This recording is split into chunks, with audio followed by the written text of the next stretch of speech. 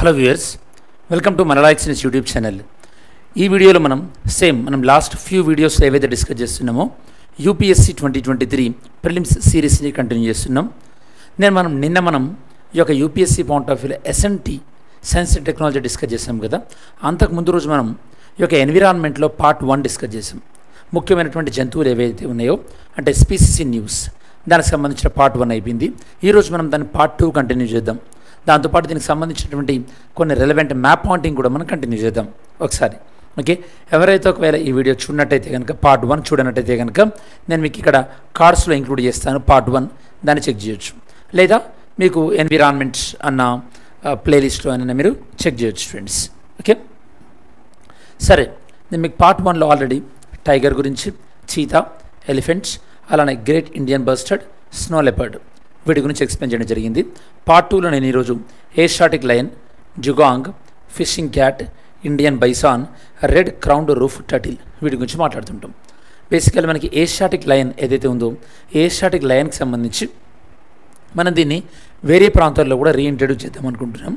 దాని గురించి మనం మాట్లాడదాం. నెక్స్ట్ డ్యూగాంగ్, ఇది మనకు వాటర్లో ఉండేటటువంటి యానిమల్. దీన్ని మనం సీ కవ్ అని కూడా అంటారు. దీనికి సంబంధించి తమిళనాడు వాళ్ళు ఒక స్పెషల్ ప్రొటెక్షన్ని ఒక ఇనిషియేటివ్ తీసుకున్నారు. దాని గురించి మనం మాట్లాడతాం. ఫిషింగ్ క్యాట్, ఇది మనకి వెస్ట్ బెంగాల్ ఈ యొక్క నేషనల్ స్టేట్ యానిమల్ అనమాట. దీనిపైన సెన్సెస్ ఫస్ట్ టైం దీని సంఖ్య ఎంత ఉంది అనేది సెన్సెస్ కండక్ట్ చేశారు. దాని గురించి మనం మాట్లాడతాం. ఇండియన్ బైసాన్, ఇది మనకి ఒక రకమైనటువంటి బఫెలో అనుకోండి. బఫెలో టైప్ ఆఫ్ బైసాన్ అనేది శ్రీలంకలో యాక్చువల్లీ ఒక ఇండియన్ బైసాన్ అనేది 17th సెంచరీలోనే అక్కడ అంతరించిపోయింది, ఎక్స్టెంట్ అయిపోయింది. మళ్ళీ ఇప్పుడు వాళ్ళు రీఇంట్రడ్యూస్ చేద్దాం అనుకుంటున్నారు. ఇండియా యొక్క హెల్ప్ అడిగారు. అండ్ ఫైనల్గా రెడ్ క్రౌన్డ్ రూఫ్ టర్టిల్, ఇది ఒక రకమైనటువంటి టర్టిల్, తాబేలు. దీన్ని ఇటీవల కాలంలో దీని రక్షణకు సంబంధించి ఇండియా చేసినటువంటి ప్రపోజల్ యొక్క సైట్స్ అనేది convention on international trade in endangered species అంట. సైట్స్ సదస్సులో మన ఇండియా తీసుకొచ్చినటువంటి ప్రపోజల్కి మంచి రెస్పాన్స్ వచ్చింది. కాబట్టి ఈ యొక్క నెక్స్ట్ 5 యానిమల్స్ గురించి మనం ఒకసారి డీటెయిల్గా డిస్కస్ చేద్దాం. అలానే మనం ఇప్పుడు ఏషియాటిక్ లయన్స్ గురించి మాట్లాడుతున్నాం కాబట్టి ఒకసారి Gir national park map pointing కూడా, గిర్ నేషనల్ పార్క్ ఎక్కడ ఉందనేది కూడా ఒకసారి మనం చెక్ చేద్దాం స్టూడెంట్స్. ఓకే, సరే. సో ఫస్ట్ టాపిక్ వచ్చేసి మనకి Asiatic lion students. Asiatic lion actually దీని లాస్ట్ అవైలబుల్ డేటా ప్రకారము ఇండియాలో ఏషియాటిక్ లయన్ అనేది మనకి 874 ఉన్నాయి. ఎన్ని స్టూడెంట్స్? 874 ఉన్నాయి మనకి. అదే మనకి టైగర్స్ అయితే కనుక 3167. ఇంకో విషయం గుర్తుపెట్టుకోండి, ఈ లయన్స్కి సంబంధించినటువంటి సర్వే అంటే సెన్సెస్ ఏదైతే ఉందో ఈ సెన్సెస్ని మనం ఎవ్రీ 5 yearsకి ఒకసారి చేస్తాం స్టూడెంట్స్. ఎవ్రీ 5 yearsకి ఒకసారి ఈ యొక్క లైన్ సెన్సెస్ అనేది చేస్తాం. ఈవెన్ ఇన్ఫ్యాక్ట్ మనకి లయన్ అనేది నేషనల్ యానిమల్గా కూడా ఉండేది 1972 వరకు. 1972లో మనం ఈ యొక్క లయన్ ప్లేస్లో టైగర్ని తీసుకొచ్చాం స్టూడెంట్స్, టైగర్ని తీసుకొచ్చాం. సరే, రీసెంట్గా ఈ యొక్క ప్రాజెక్ట్ లయన్ వీళ్ళు ఒక డాక్యుమెంట్ని రిలీజ్ చేశారు. ఆ డాక్యుమెంట్ పేరు ఏంటంటే lion at 47 vision for Amrit call. మనకి 2047 అంటే ఇండియాకి స్వాతంత్రం వచ్చి 100 years అవుతుంది. కాబట్టి ఆ పాయింట్ ఆఫ్ వ్యూలో మరి మనం లయన్స్కి సంబంధించినటువంటి ప్రొటెక్షన్ ఎలా తీసుకోవాలి అని ఒక విజన్తోని ఒక డాక్యుమెంట్స్ అనేది రిలీజ్ చేశారు. మరి ఇప్పుడు గిర్ నేషనల్ పార్క్లో మెయిన్గా మనం లయన్స్ని అంటే కన్జర్వేషన్ చేస్తున్నాం. దానికి ఆల్టర్నేటివ్గా మళ్ళీ గుజరాత్లో సెకండ్ ఏంటంటే ఈ Asiatic Lions second famous place ఏంటంటే గుజరాత్లో ఉన్నటువంటి బర్డా వైల్డ్ లైఫ్ శాంక్చురీ. ఇది సెకండ్ మోస్ట్ పాపులర్ గుజరాత్లో. లయన్ అనేది మనకి ఎండేంజర్డ్ లయన్ అనేది మనకి ఎండేంజర్డ్. అదే మనకి ఏషియాటిక్ చీతా అనేది మనకి క్రిటికల్లీ ఎండేంజర్డ్. నార్మల్గా ఆఫ్రికల్ చీతా అనేది మనకి వల్నరబుల్. ఇలా మనం గుర్తుపెట్టుకోవాల్సి ఉంటుంది స్టూడెంట్స్. ప్రస్తుతానికి ఏషియాటిక్ చీతా అనేది ఓన్లీ గిర్ ఫారెస్ట్లో మాత్రమే మనకి అవైలబుల్ ఉంది గుజరాత్లో. ఓకే, మనం ఏషియాటిక్ లయన్ని కన్సర్వ్ అంటే కాపాడుకోవడానికి ఏషియాటిక్ లయన్ అనే ప్రాజెక్ట్ని టేకప్ చేస్తాం.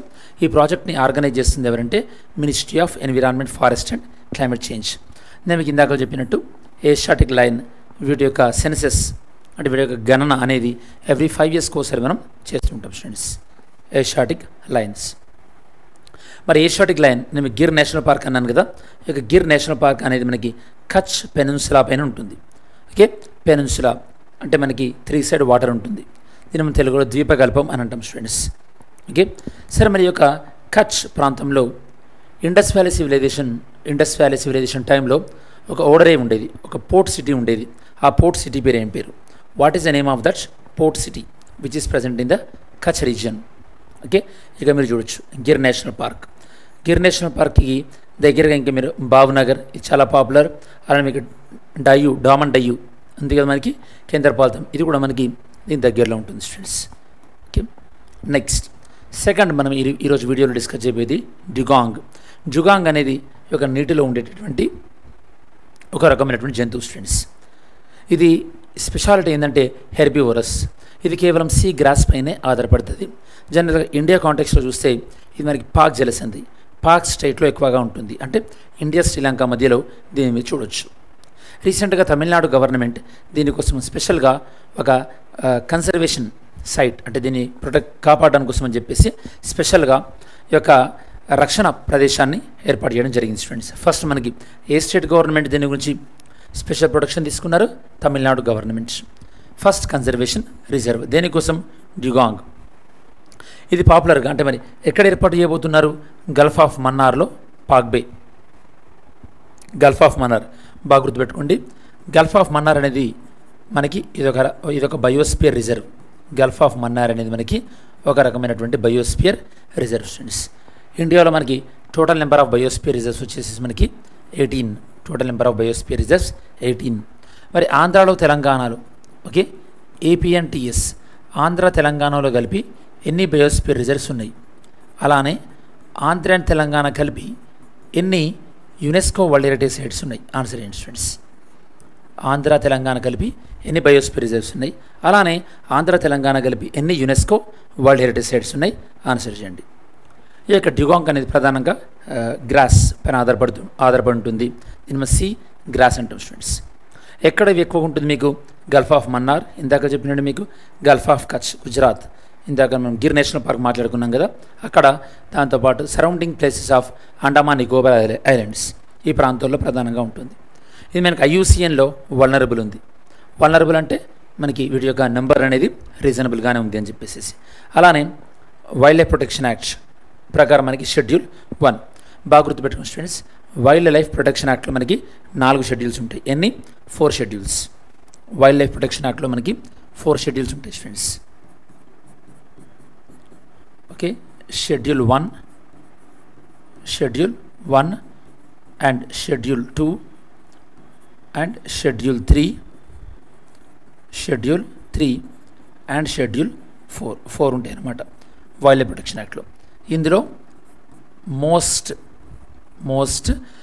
ప్రొటెక్షన్, ఇందులో ఏది ఉన్నా కూడా మోస్ట్ ప్రొటెక్షన్ ఉంటుంది స్టూడెంట్స్. అండ్ యానిమల్స్కి సంబంధించింది మాత్రమే. ఇందులో కొద్దిగా లెస్ ప్రొటెక్షన్ అవసరమని, లెస్ ప్రొటెక్షన్, ఇది కూడా యానిమల్సే. షెడ్యూల్ 3 అనేది స్పెషల్గా మనం ప్లాంట్స్కి మాత్రమే డెడికేట్ చేసినాం, ఇందులో యానిమల్స్ ఏమి ఉండవు. అలానే షెడ్యూల్ 4 అనేది మనకి ఇక సైట్స్కి సంబంధించింది. సైట్స్ వాళ్ళు ఏదైనా యానిమల్ని కానీ ప్లాంట్ కానీ ఇందులో ప్లేస్ చేస్తే మనం కూడా వాటిని మనం షెడ్యూల్ 4లో ఇచ్చుకుంటాం అనమాట, సైట్స్కి రిలేటెడ్. దిస్ ఈజ్ హౌ మనకి 4 షెడ్యూల్స్. దెన్ ఇది మనకి డ్యూగాంగ్ వైల్డ్ లైఫ్ ప్రొటెక్షన్ యాక్ట్లో షెడ్యూల్ 1లో ఇంక్లూడ్ చేశారు స్టూడెంట్స్. అంటే దీని యొక్క ప్రొటెక్షన్ చాలా సివియర్ ఉంటుందన్నమాట. సైట్స్లో అపెండిక్స్ 1లో ఉంది. సైట్స్లో కూడా మనకి త్రీ అపెండిక్సెస్ ఉంటాయి. Appendix 1, appendix 2, appendix 3. ఈ యొక్క డ్యూగాంగ్ని పరిరక్షించుకోవడానికి అని చెప్పేసి ఇండియా CMS అనే దానిపైన సైన్ కూడా చేయడం జరిగింది. CMS అంటే కన్జర్వేషన్ ఆఫ్ మైగ్రేటరీ స్పీసీస్.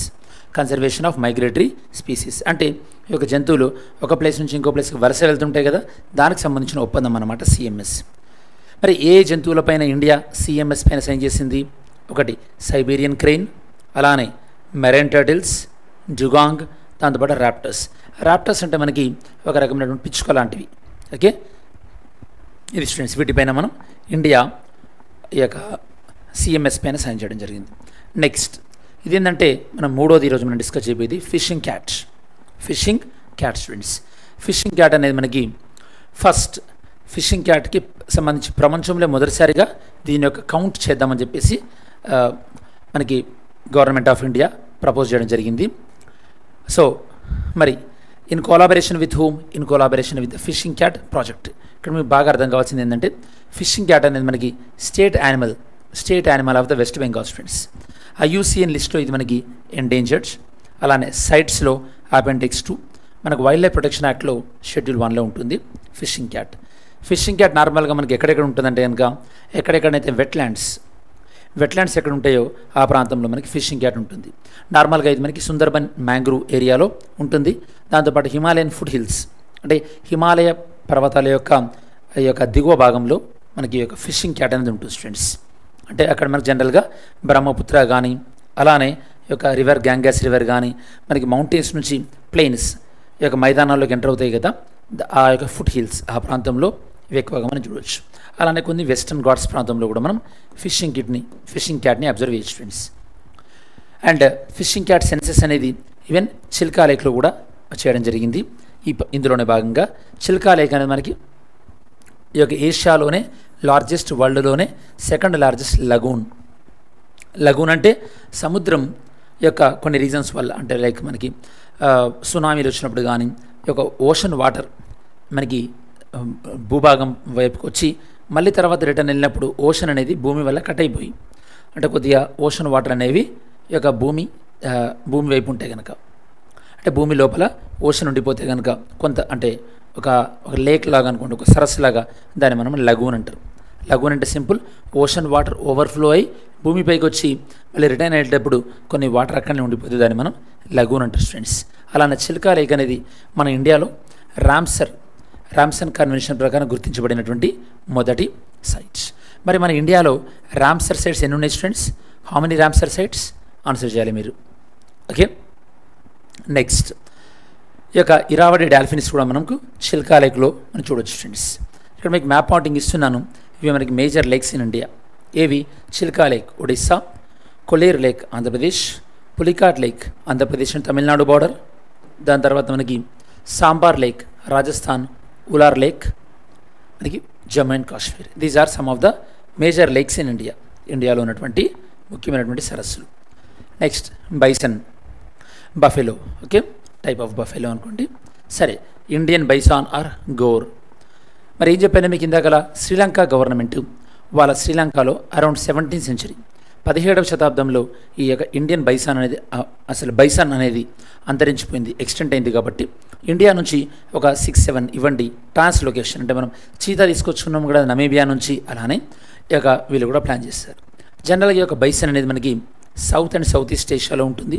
ఇది ఎక్కువగా మనకి వెస్టర్న్ ఘాట్స్లో ఉంటుంది. ప్రైమరీగా మనకి కర్ణాటకలోని Nagar whole national park, Bandipur national park, ఇక్కడ ఎక్కువగా మనకి యొక్క ఇండియన్ బైసన్ని చూడవచ్చు. ఇది సౌత్ ఇండియాలో ఉంటుంది కాబట్టి సో ఫర్దర్గా శ్రీలంకకి కొద్దిగా దగ్గరగా క్లైమేట్ కండిషన్కి అలవాటు అయ్యే అవకాశం ఉంటుందని చెప్పేసి వాళ్ళు అడిగారు. ఒకవేళ ఇది నార్త్ ఇండియాలోనే మాత్రమే ఉంటుంటే కనుక మళ్ళీ శ్రీలంకలో తట్టుకోవడం అనేది కొద్ది పాసిబిలిటీ తక్కువ ఉండేవి. సో మనకి హ్యాబిటేట్స్, ఇది నార్మల్గా ఎవర్ గ్రీన్ ఫారెస్ట్ లేదా మాయిస్ట్ డెసిడ్యూస్ ఫారెస్ట్, అంటే మనకి ఎక్కువగా గ్రీనరీ ఉండేటటువంటి ప్లేస్లో ఇది దీని మీద చూడవచ్చు. దీన్ని మీరు ఈ యొక్క హిమాలయన్ మౌంటైన్స్, ఆ మౌంటైన్ రీజియన్లో ఇవి ఉండే స్టూడెంట్స్. కన్జర్వేషన్ స్టేటస్ మనకి ఇది IUCN రెడ్ లిస్ట్లో వల్నరబుల్, అలానే వైల్డ్ లైఫ్ ప్రొటెక్షన్ యాక్ట్లో షెడ్యూల్ 1లో దీన్ని ఇంక్లూడ్ చేసుకున్నాం మనం. నెక్స్ట్ మనకి టర్టిల్. ఓకే, ఈ యొక్క టర్టిల్ గురించి చూసినట్టయితే కనుక రెడ్ క్రౌన్డ్ రూఫ్ టర్టిల్ దీన్ని మనము ఈ యొక్క సైట్స్ లిస్ట్లో ఇంక్లూడ్ చేయాలని ఇండియా ప్రపోజ్ చేసింది సైట్స్ మీటింగ్లో రీసెంట్గా. మరి ఈ యొక్క India ప్రపోజల్కి some countries they supported, ఆ కాంటెక్స్ట్లో ఇది వచ్చిందనమాట. ఓకే, రెడ్ క్రౌన్డ్ రూఫ్ టర్టిల్ ఇది మనకి ఏంది? ఫ్రెష్ వాటర్ టర్టిల్ స్టూడెంట్స్, బాగా గుర్తుపెట్టుకోండి, ఫ్రెష్ వాటర్ టర్టిల్. మరి సైట్స్ మీటింగ్లో ఇండియా ప్రపోజ్ చేసింది అంటున్నాం కదా, మరి సైట్స్ అంటే ఫుల్ ఫామ్ ఏంది? Convention on international trade in endangered species. అంటే ప్రధానంగా ఇది మనకి ఏదైనా సరే చాలా రేర్ యానిమల్స్ని కానీ ప్లాంట్స్ని కానీ ఒక దేశం నుంచి ఇంకో దేశానికి ఇల్లీగల్గా ఇవైతే ట్రాన్స్పోర్ట్ చేస్తే దాన్ని కంట్రోల్ చేసేది మనకి సైట్స్. ఇక సైట్స్ వాళ్ళ రిపోర్ట్ ప్రకారం ఎక్కువ ఇల్లీగల్గా ట్రాన్స్పోర్ట్ అవుతున్నటువంటి ద మోస్ట్ వైడ్ యానిమల్ ఏంటంటే మనకి ఈ యొక్క ప్యాంగోలిన్ స్టూడెంట్స్.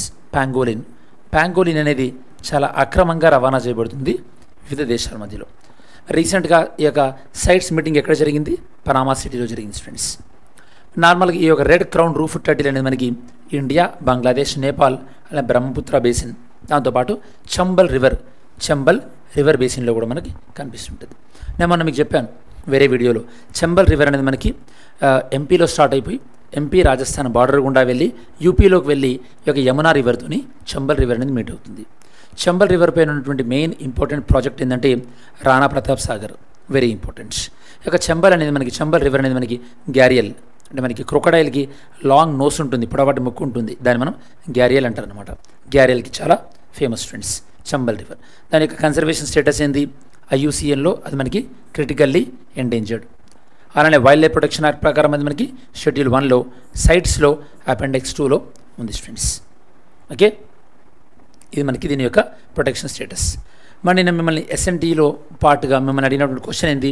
ఈ యొక్క which one of the following statement best describe the role of B cells and T cells in the human body. మన హ్యూమన్ బాడీలో B cells and T cells యొక్క రోల్ని బెస్ట్గా డిస్క్రైబ్ చేసేది ఏంది అంటే B lymphocytes, T lymphocytes. వీటి యొక్క main role ఏంది? They protect the human body from the disease caused by the pathogen. అంటే ఏదైనా ఒక అంటే ఏదైనా ఒక వైరస్ వల్ల కానీ బ్యాక్టీరియా వల్ల కానీ మనకు డిసీజ్ రాకుండా B lymphocytes, T lymphocytes కాపాడుతాయి స్టూడెంట్స్. సరే, మరి ఈరోజు క్వశ్చన్ చూద్దాం. మనకి స్టేట్మెంట్ బేస్డ్ క్వశ్చన్, జాగ్రత్తగా ఆన్సర్ చేయండి. మనం ఏషియాటిక్ లయన్ గురించి ఈరోజు మనం డిస్కస్ చేసాం కాబట్టి statement 1, Asiatic lion is primarily found in the Gir forest national park and wild life sanctuary in Gujarat. ఇది స్టేట్మెంట్ 1. ఇది గిర్ నేషనల్ పార్క్లోనే ఉంటుంది మెయిన్గా అంటున్నారు. Statement 2, Asiatic lion is genetically identical to the African line. Asiatic line African లైన్కి జెనెటికల్గా identical ఉంటుంది అంటున్నారు.